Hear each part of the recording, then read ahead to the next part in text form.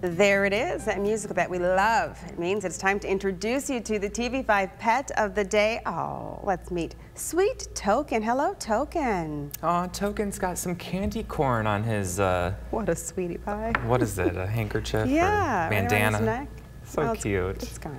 Token's a very special boy who has had it kind of rough. After getting adopted 2 years ago, he was declawed and then forced to stay outside, where he couldn't really fend for himself. Now that he's back at the shelter, he can't wait to find a forever home where he can just snuggle up with his humans. Token is a nervous boy and is easily bullied by other cats, but can live with them if they are nice to him. Yeah.